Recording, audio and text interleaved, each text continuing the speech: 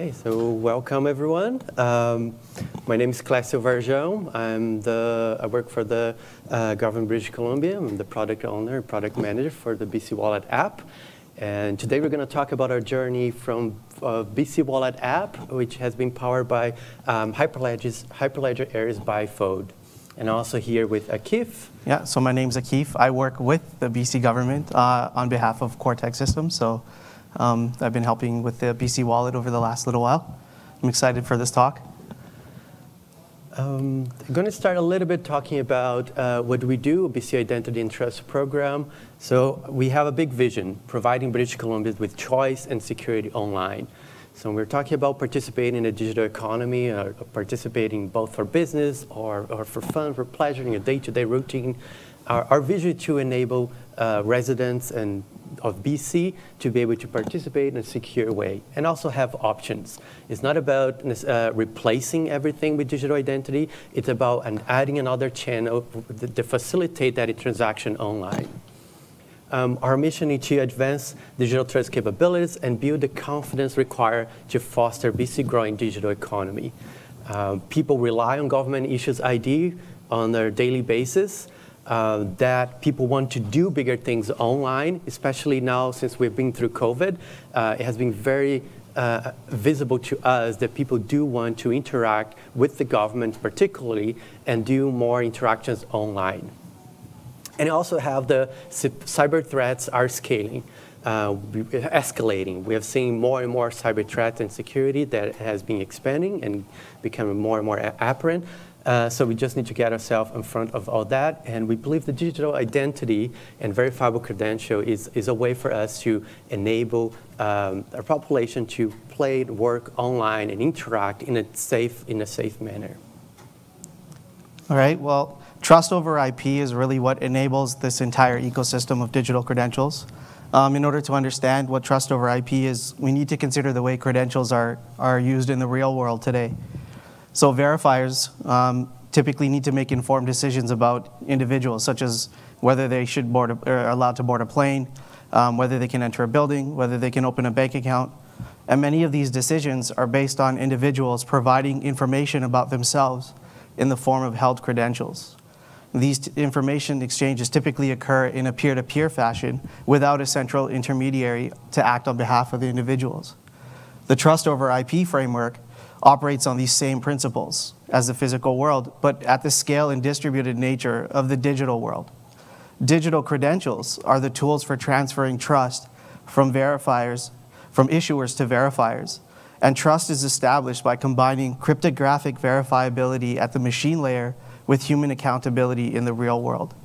So let's take a look at how this works. So first, an issuer, which would be some sort of government issuing agency, it writes a decentralized identifier, it's just a key, and a public key to a verifiable data registry. So think of the DID and the public key as any cryptographic material that can be used to verify the credentials that they issue. A VDR, or verifiable data registry, can be any sufficiently trusted public utility that's accessible to a verifier. And this can be a blockchain, or it can be a distributed database. So the issuer will use it will publish the public key onto the VDR, and it will use its private key to digitally sign verifiable credentials and issues that to a qualified holder to store it in their digital wallet. The issuance process, in this case, is peer-to-peer. It does not involve the VDR at all. There's no personal data that's ever stored on the ledgers. When a verifier requests a digital proof, or for one or more credentials from the holder, if the holder consents to it, the holder's wallet generates and returns a cryptographic proof to the verifier. Since proofs contain the issuer's DID, the verifier can use it to read the public key off the ledger and can use it to validate the credentials that are sent from the issuer. So this is where the trust is created. So the verifier uses the issuer's public key to verify that the proofs are valid and that the requested claims from the digital credentials have not been tampered with. So verifiable credential, given what Akiff just said, so verifiable credential proves who issued that credential. Based on that information, I know with a guarantee, I can verify the authenticity or who issued that credential. That credential is issued to a wallet or to a subject, and a verifiable credential as well. Through that cryptographic material, it guarantees that it has been issued by that particular individual or wallet holder. The claims are unchanged. Again, through that cryptographic signature, you can have authenticity and guarantee that that materials has not been changed along the line, and only it has been provided as the issue has been proved and verified. And also the claims has not been revoked. I could potentially issue a credential to just about anything and to about everyone, but it doesn't necessarily mean that those credentials are going to be valid or true forever. Some things change. Maybe we made a mistake through our process and you need to update your information. Credentials cannot be updated through that cryptographic signature, but they can be revoked and a new one is then issued. So we need a process to control the credentials are no longer valid. A revocation process is a process which the issuer can unilaterally make the decision to tell and signal the verifiers, hey, this credential is no longer valid, you should not accept. I'm going to say emphasis on should not. There are some possible valid use cases where a revoked or expired credential might be useful in the verifiable credential ecosystem, but that's not really a common use case. But when a credential is revoked, is a signal for the verifier, please don't accept this anymore for a number of the reasons. I'm going to briefly highlight a little bit of what we're doing. So right now, we have a limited production use case that is in production right now. BC Wallet app, it's available through the App Store. It's available for anybody who wants to download. But there's not services that has been enabled yet. In our limited production use case, we have been interacting with the Law Society of BC, where we're working towards issuing a verifiable credential for lawyers in BC. It's a way for lawyers to digitally prove that they are an active member of the Law Society of BC in a good standing, and they are authorized to practice law in BC. In the use case that we are providing right now, it's a joint effort in partnership with the Court Services Branch, where lawyers can use the digital credential, the digital lawyer credential, to prove that they are a lawyer in good standing with in the Law Society of BC and have access to court materials and sensitive documents. So just provide a high-level identity assurance. Our credentials right now, we have 2 credentials. One of them that I mentioned is the one provided by Law Society of BC. They provide the identity that verifies that a lawyer is a lawyer in a good standing. And we also have another credential that right now we're calling a person credential. That is a person credential that is based on our BC Services Card program, an identity management program from government of BC. And that information we are integrating with BC Services Card, which is a holder app for another digital identity mechanism that you can use to log on into other government services. We are combining all those to, in a controlled and limited manner, we're able to exercise and roll out this to our use case. So from a lawyer perspective, they go into their Law Society member portal, and they're able to manage to get their own lawyer credential. They're able to issue themselves a credential based on Law Society system of records, as well as they're able to revoke. If they get a new phone or if they lost a phone, they're able to reissue themselves a credential or revoke a credential. So it's a self-service from Law Society of BC. There's also a use case where Law Society of BC could unilaterally make that decision if a lawyer is no longer allowed to practice law, it's not in good standing. Law Society of BC can unilaterally make a decision to revoke that credential. And that for us solves a lot of problems within the Court Services Branch. One of the biggest problems for us is we have this legislative entity who are assigned the authority to regulate the profession, but there's not a lot of back and forth between the government and their authority about like a list of lawyers, who are the active lawyers in BC. And that list is quite dynamic. So for us, we're able to, court services branch is able to quickly and with a high level of assurance and trust, validate that yes, you are a lawyer in fact, and you are authorized, and you are in good standing lawyer, and without sharing any information. It's only the lawyer who is sharing their own information. There is no third party involved. It's not the Law Society of BC disclosing that information to court service branch. It's the lawyers themselves disclosing that information about themselves to court services branch. We refer to the lawyers, they're using the BC Wallet app, and we call that the holder app. They're playing the holder. They're receiving credentials, they're holding credentials. And then we have the governor of BC through court services branch, where they provide access to court materials. And in this trust triangle, they're acting as a verifier. So they're verifying that you have your two piece of ID, or person credential, and your lawyer member card from the Law Society of BC. And they can do that validation. So if either one of those credentials for some reason get invalidated or revoked, the lawyer automatically no longer have access. And the process of revoking access right now, it's very time consuming, and it takes time for that material to propagate. You have a physical card that the lawyer presents, and sometimes you can go to a system and they're still valid. So with the digital credential, they have that very agile way of knowing with a high level of assurance that that's a lawyer who is in a good standing with the Law Society of BC. And I'm going to talk a little bit about the motivation, since we're talking about BC Wallet app and Hyperledger's Aries Bifold. A little bit of a journey. About 2 years ago, maybe a little bit more, we were looking for what is a user-friendly wallet for the verifiable credential ecosystem.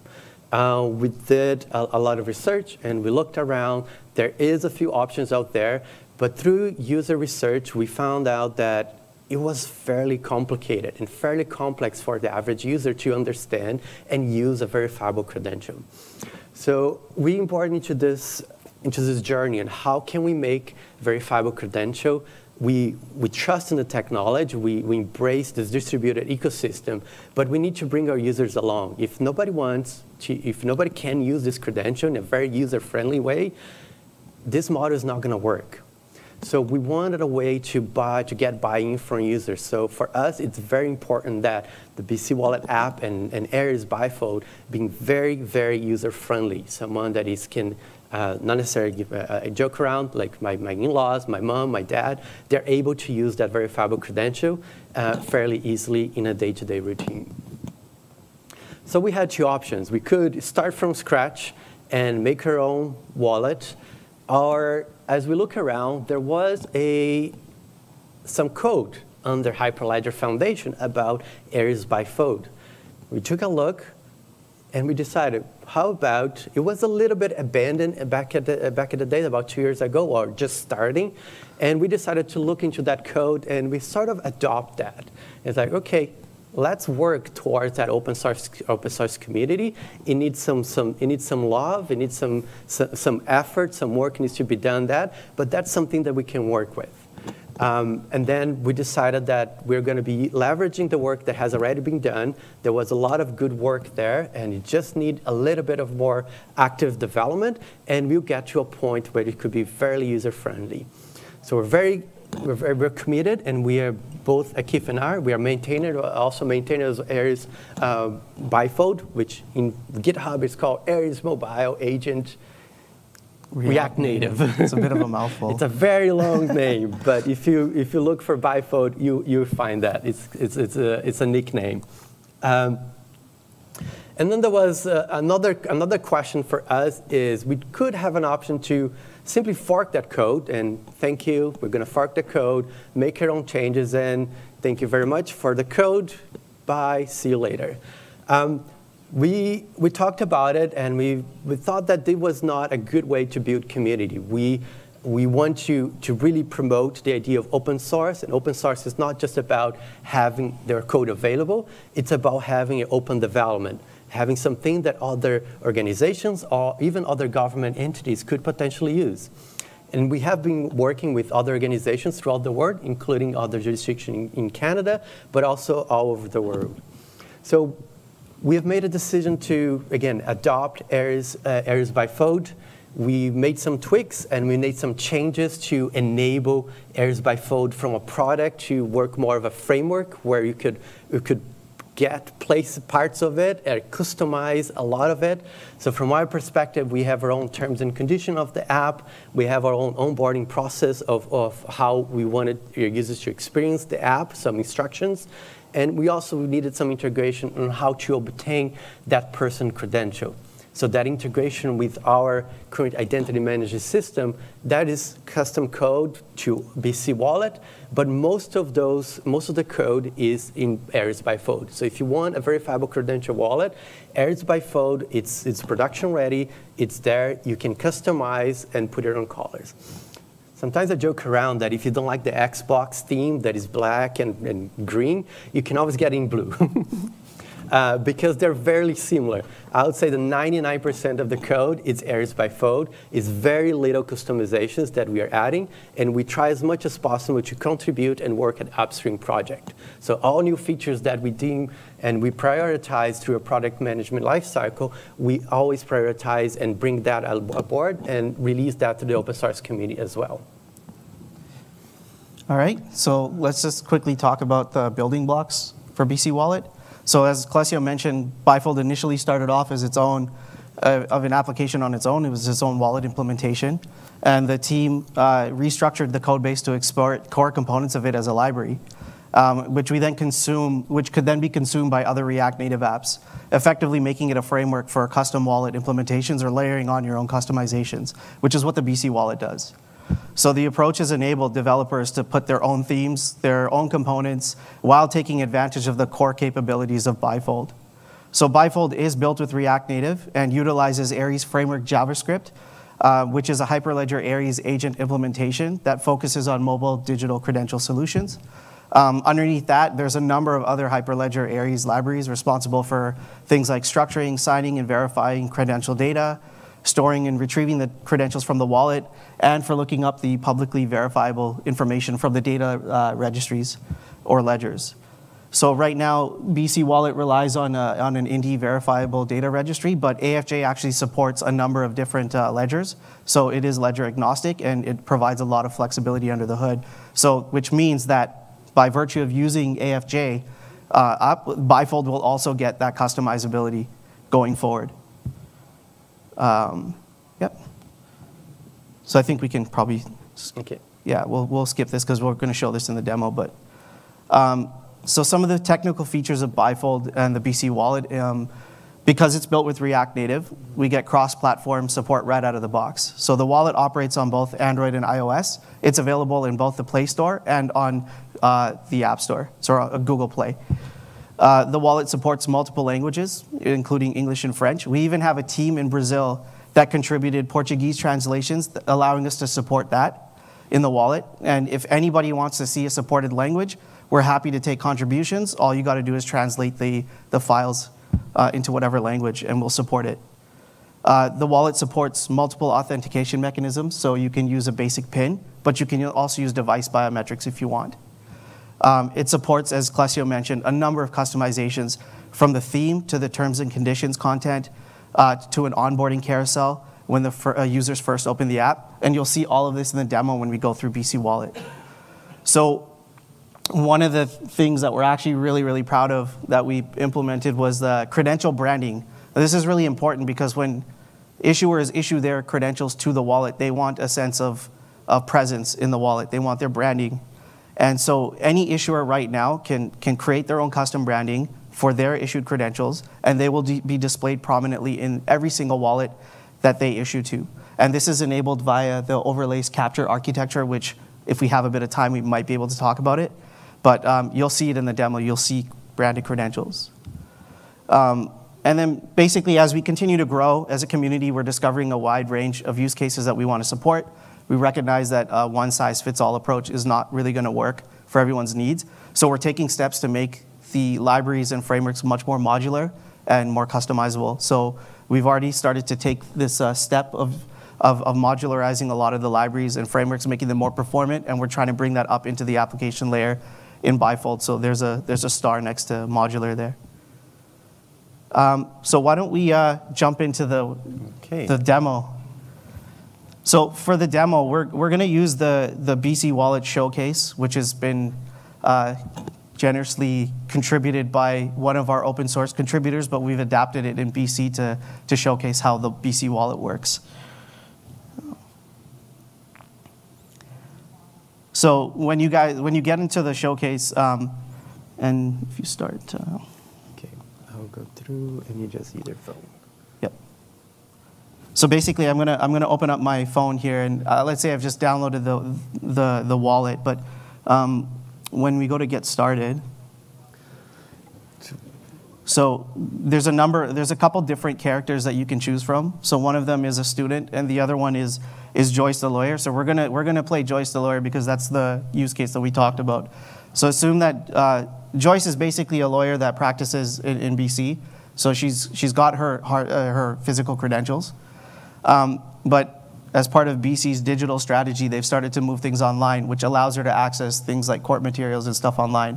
But in order for her to do that, she needs digital credentials. She's not going to be able to use physical credentials. Okay. So in this scenario, in this showcase, it is publicly available. If you're out of curiosity, you can run through this demo yourself. So Akiff is just showing there's a little bit, the moment you install the app, you're going to go through an onboarding process with a little bit of explanation what it is, what is the wallet, how it works. You can then, once you've gone through the setup, you can get started. There is a very good terms and conditions that I strongly recommend to read. It's very fun. I spent a lot of time reviewing. We're going to then set up a PIN for the wallet. Again, this PIN is also used as a part of your encryption key when manipulating the object inside the wallet. Security is our #1 priority to preserve privacy. So it's important that everything it's encrypted. And that's provided out of the box for some of the libraries that we are leveraging from Hyperledger Foundation. Things like Hyperledger's Ursa and Hyperledger's Aries framework JavaScript already provide all those encryption. Hyperledger ASCAR as well for the storage part. Provide those encryption and how do we manipulate objects fairly easily. All right. We can enable biometric authentication is provided as a ease of use.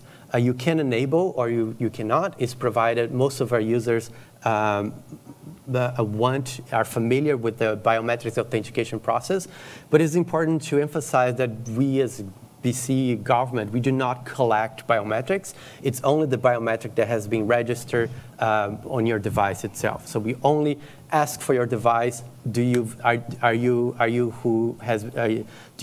the biometric that has been previously enrolled to unlock your phone? It's a yes or no. We do not collect those biometric materials.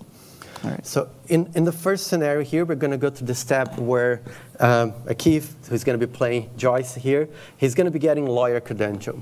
So he logs in through to the Law Society of BC member portal, go through a session of the portal where he's presented to option to get their digital credential, and then they are presented to a QR code. Opens up BC Wallet, scan that QR code, and fairly quickly, you are presented with your digital credential. I kind of scanned that one too fast, so. That's okay. He has an option to, again, a credential is proposed. As part of the protocol, there is a propose of that credential. You have an opportunity to verify your data, and you can then accept that credential. So once I click accept, the credential has been issued, has been signed by the issuer, and it now exists within that wallet. Again, that credential can only be used by this wallet and can only provide what is called a verifiable presentation from the wallet that it has been issued to. You can potentially copy all the data elements of that credential, but it's still not able to provide the cryptographic validation that has been issued to you or to that particular wallet. All right, so we got to get one more credential, right? Yes. So the next step is, this step is a little bit opaque for us from when the lawyers get their person credential, Within the app, they're presented with an option to acquire and get their person credential as well, as we use a verifiable credential as a feature flag. And we use that throughout our wallet as well. We can use it as a feature flag. So when they receive a lawyer credential, now suddenly we're able to unlock other features within the wallet. We know that that person is now within your limited production scenario, and they are able to do other stuff. All right. Can then accept that person credential, and now we have two credentials in the lawyer. One for the lawyer credential from Law Society of BC, and another one from another person credential from Government of British Columbia. So now we're going to go through the process of how do we verify that that credential is valid. So we're going to go through the process of how do a lawyer get access to court materials. So in this case here, in order for me to get access to court materials online or as Joyce, I need to present two pieces of information. One, that I'm a real person. So I'm going to have to present that I have a person credential, but also that I'm a valid practicing lawyer. So there's two credentials that are being asked for, and there's pieces of information that are being asked from either of the credentials. So throughout this process, again, it's presented with a QR code for verification. This time, is scanning a QR code for doing a proof request or for doing a verification and doing a verifiable proof. One of the things that you're going to notice that he's presented with those are all the elements that are being asked by the verifier, but are not all the elements within the credential. One important feature for us in this verifiable credential ecosystem, particularly to what is to that unknown creds credential, is that enables the users to do what is the verifier to do selective disclosure. I can ask only certain pieces of information of that credential, and it still provide cryptographic signature of truth and authenticity without requiring all the data elements. In fact, in some proofs, you don't need any data at all. It's called a predicate proof. So for example, if I wanted to verify that I'm over 18, you don't actually need to know my date of birth. You just need to know that I have a credential with a date of birth that specifies that I'm over 18. So that information actually doesn't even get transferred. In this case, they're asking for those specific pieces of information from these specific credentials. So you'll notice that when I share them to Court Services BC, the information gets sent over. You can see that they can see these fields. They're going to validate it, and now I can get access to the online court materials as a lawyer. So once we do that, we've gone through the whole step of basically credential issuance and verification online. But now we're going to showcase another cool tool that we just implemented in the BC Wallet, which is mobile verification. So the scenario that we presented to you is something like a web portal, sort of like a web service. But there are cases where, for example, if you're a business, you might want to have verification between two people, like say in a setting where you want to know whether somebody can access a premises that's over 19 years of age or something like that. Or simply, again, using your lawyer credential use case that is already presented at, oops, sorry, I thought my phone was falling. You can request it, like if you want to validate that someone is actually a lawyer in BC or can practice law in BC, yeah. You can request that in a person-to-person interaction. Right. You can imagine that many accreditation could also benefit from that perspective. So for instance, if you want to validate that someone is a physician or a doctor, you want to validate that someone is a nurse, and is a good standing nurse, or someone is a realtor. There has been many, many scenarios where that verifiable credential could be very valuable in a day-to-day routine. Yep. So Clecio, you're going to activate the mobile verification feature? So in my case, it's already activated. Nice. All right. Yep. So what I'm going to do is, and this feature is available from the app stores, and what Akiff is referred to. How many people here have Android phones? Ah, a chunk of you. Have you ever used the developer mode? Okay, a couple of you. So you can unlock a developer mode as well to see some tech preview features within BC Wallet. If you tap the build version 10 times, all those features and developer options will be available. So features that are being tested out or they're in tech preview, they're available in that developer mode. And this proof request or that mobile verification is one of those features. So if you don't see it right away, it's in tech preview right now. And once we have been battle tested, and if we found it stable and good to go, it's going to be available for everyone. All right, so what are you going to ask me to prove? So for you, I'm going to ask if you're over 19 and what's your, actually, I just want to know if you're over 19. You look a little bit young there. The beard didn't give it away. So for this, we're going to exercise what Akiff just mentioned, what is called zero knowledge proof. I can ask for information to be truth or not truth, without disclosing the actual data underneath, underlying data. So I'm going to ask if he's over 18, actually. Oh, I just found there is a little bug there. It says 19, but it's actually asking 18. Right? So he's going to generate a QR code, and I can go with my wallet, and I'm going to scan this. And you can see that I actually have a credential, which is the person credential, because that's what he's asking for. And the information it's asking me for is whether I'm over 18. So as a person, I can choose to decide whether I want to disclose this information or not. So if I can decline it, and then our interaction's done. But I'm going to choose to share it. And then once I do that, the information is sent, and Clecio can see that I have validated that I'm over 18 because I presented a proof with the credential that I hold. So within the mobile verifiers too, again, as a tech preview, it's being under active development. You can think in the situation where we are standing in line and you wanted to do multiple verifications or validations. You can just, again, do generate another QR code, and you can get the next person in line with the same sort of verification. We're showing here in this use case, in this scenario, what is called a connectionless proof request. But there's also another situation where I can create more of a long-standing relationship, and I can continuously ask for more and more information as we develop that interaction over time. So, do I go to my contact? Sorry. Yeah. So what I saw there was that the person requesting the information has control over whether they ask for a full date of birth or whether you are greater than age. Correct. So is there a way for the user who is answering to say, actually, instead of giving you my date of birth, I'd like to just give you, I am greater than the age that you need to know? So I didn't see an option. Right. So technically, it's possible that feature has not been developed yet. Yeah. So that's what is referred to from the technical perspective. That's credential negotiation. I can, as a user, as a holder, I can make the decision and say, you're asking for two information, but I don't trust you enough, or you think you're asking too much. By the way, I'm only going to release those two pieces of information. And that's possible, and it's a feature that hasn't been developed yet. Where are we at on time? 4:30. Okay.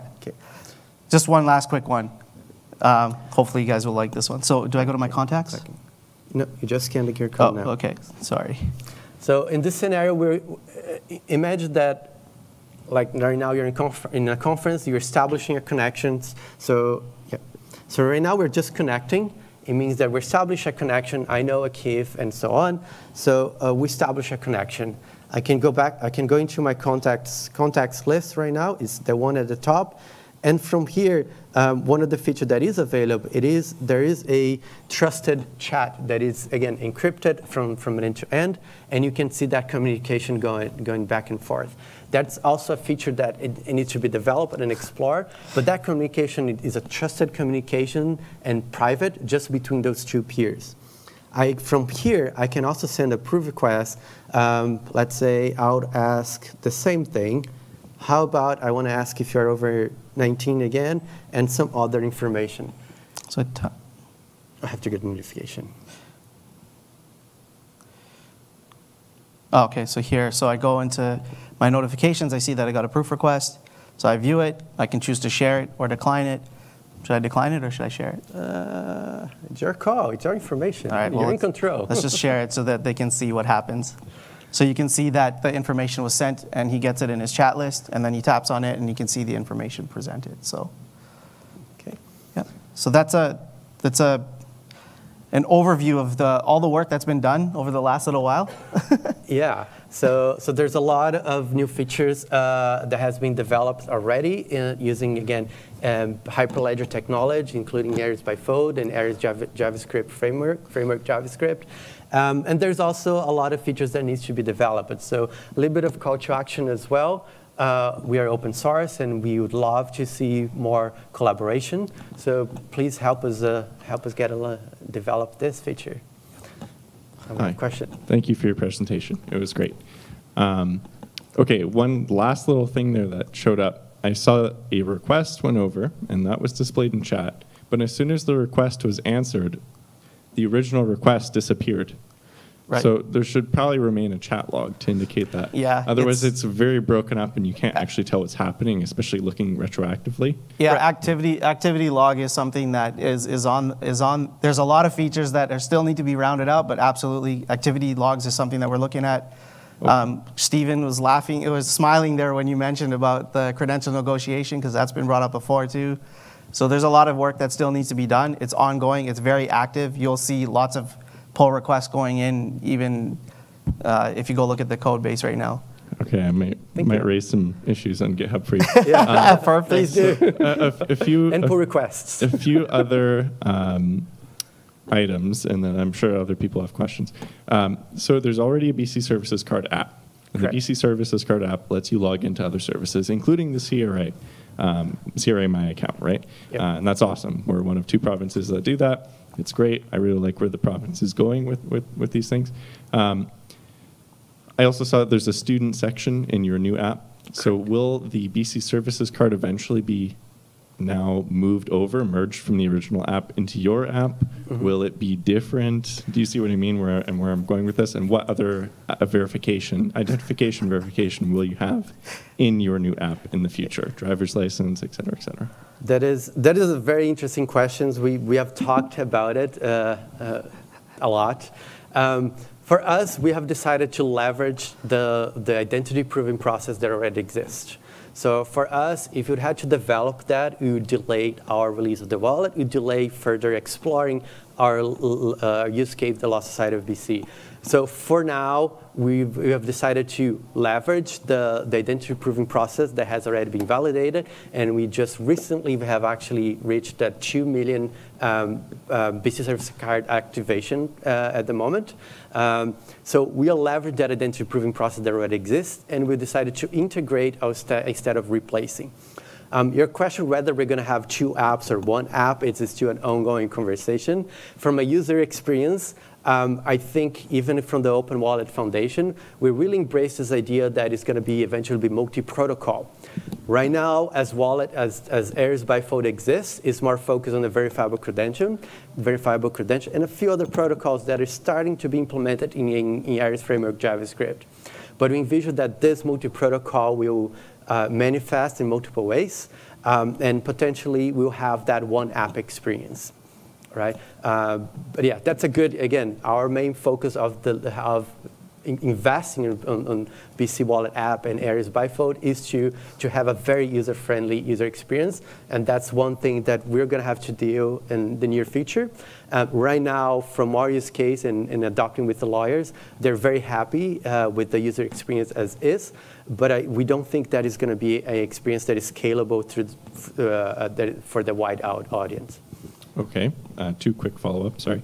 Timeline for rollout, just for, let's say, after beta, okay, because it sounds like it's in beta.